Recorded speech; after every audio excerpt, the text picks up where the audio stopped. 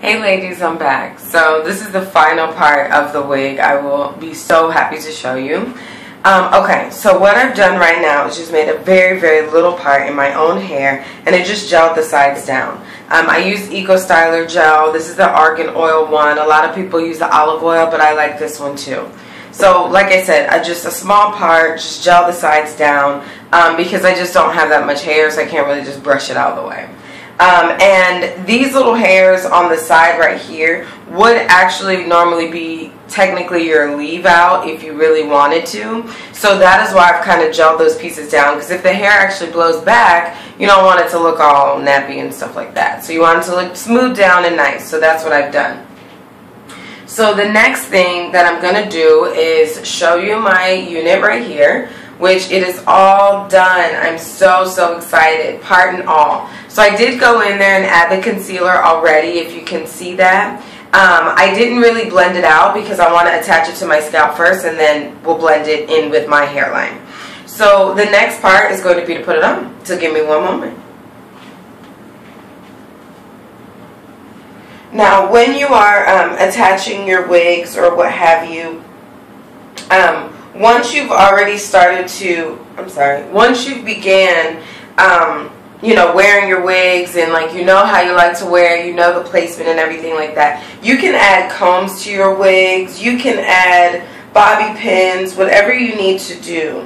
Now I have two caps on, so I'm trying to adjust the first one before I adjust the part. But once you have kind of gotten used to wearing your wigs and you know what position you like it, you can secure it however you want. There's no right or wrong to how you attach your wigs. It's all about what you want to do because it's your head. I do have a comb added to the back of my cap here, so I'm trying to just adjust everything down so it kind of goes all together and doesn't move on me. So now, if you can see, I have actually put my put my wig on, just not all the way to the end of my head, because actually, let me show you what I would look like. This is what I look like, and I don't really like that look at all. So I push it back just a little bit, and then once again, just kind of adjust everything so we're not moving all over the place. And then just kind of flatten everything down. So basically that is how I'd be wearing my wigs. So as you can see, these little hairs that I did leave out in the front, those are actually going to be exposed. So thus I did lay them down. So once you've adjusted your unit to the spot that you want to wear, I apologize, I feel like I have hair all over my lip. Secure your combs if you have any in there. And then if you're still concerned with, you know, movement of your wig, go ahead and just add a couple of bobby pins, just wherever you feel like you need some extra security. So I'll go right up under my cap here, add a bobby pin there, and add another one to the other side, just for some added security, just to know that my hair is not going to be flying all over my head. And that's basically all I'm going to do, honestly. There's no more movement that I'm going to do with it. I'm fine with that. So my next step, before I get to the part, because I know that's the most important part, the next thing is just taking a big brush, just kind of combing the curls out. I did curl my closure piece yesterday, and it is still curled, so I'm not going to redo it. It's just fine. It's big, bouncy, bold curls, so I'm fine with it. Now, before I actually added my cap back on my head, I did go in and cut some layers because the closure is actually a 12-inch and the hair is 18. So it was a big gap. It was like short right here, and then it just got really long. So I went in and added layers. I did that to both sides already, so I'm not going to have to cut. But that would be my next step, to go in and cut. And while you're cutting, it is best to tie your hair down so you're not pulling and yanking on the unit so it's not getting all loose under there. So now the next thing that I'm going to do is come in with my BH Cosmetics Concealer Palette. And as you can see, I do use this a lot. But any of these lighter colors you can use for your part. It doesn't matter. Now, as you can see, my part is naturally light, as is everyone, but what I use as concealer is a little lighter than my natural hairline. So one of two things you can do. You can either match what you've already concealed and add that same color to your scalp, or you just try to blend it and make a color of your own.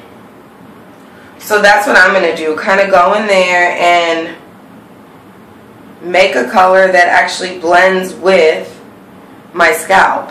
So as you can see, it's really, really light in there and also really, really light on the hair. The way to kind of counteract that is using your finger. And you just kind of rub it in. So you just play with that color until you get it exactly how you want it and until it blends how you want it. So I'm actually going to use my finger because the warmth of your finger actually makes this a little bit easier to apply.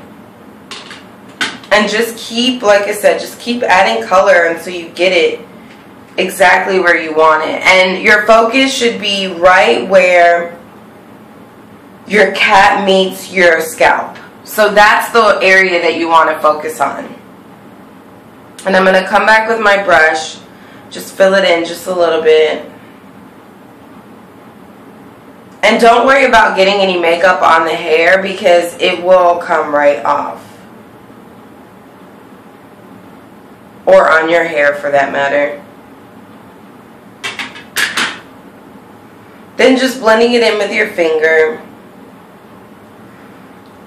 And I don't want to spend too much time on this because I don't want you to be like, okay, seriously, 5 minutes on a little part right here.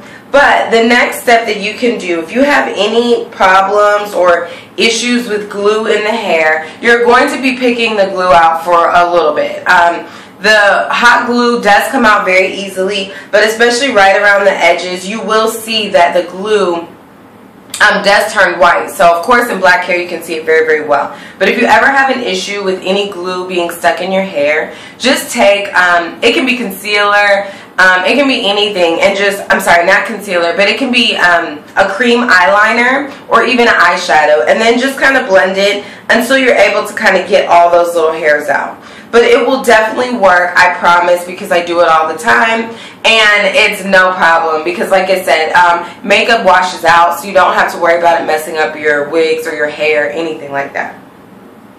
So, aside from a little bit more blending, basically I'm done. I'm not really going to do too much more. I'm just going to brush out my edges right here, and basically I'm finished. Now, I'll get a little bit closer so you can see the actual part, my part. You shouldn't really be able to see the transition from my hair to the actual part. Now, like I said, the part that makes it look a little bit more believable is the fact that it's not right on top of my forehead. It is a little bit pushed back into my hairline. And then I did also leave just a little bit of my edges out, so that helps to blend the hair in with yours. But, like I explained before, this is 3 packs of equal free tress hair and 18 inches. It has been just trimmed up a little bit on the ends, but it's still 18 inches. It is full, it's curly, it's gorgeous. I love it. Also remember, this hair is not human hair, it's a blend, so there is synthetic hair in there. So you're not going to be able to add your heat and all that. Now, I have not tried to use flexi rods on this hair yet. Because I don't need it, but as I continue to wear this hair, if it starts to kind of droop or the curls kind of fall out, I will definitely try to use my flexi rods and see if it holds up, but heat is not allowed on this hair. The only area you can add heat is going to be on your invisible part because that is 100% human hair, and I love the closure. If there's anything I can say about it, I absolutely love it. It is beautiful, it's perfect. I can't wait to make another wig with this closure because it is gorgeous. And for $21.99, you can't beat it. So I'll do a turnaround so you can see the whole unit.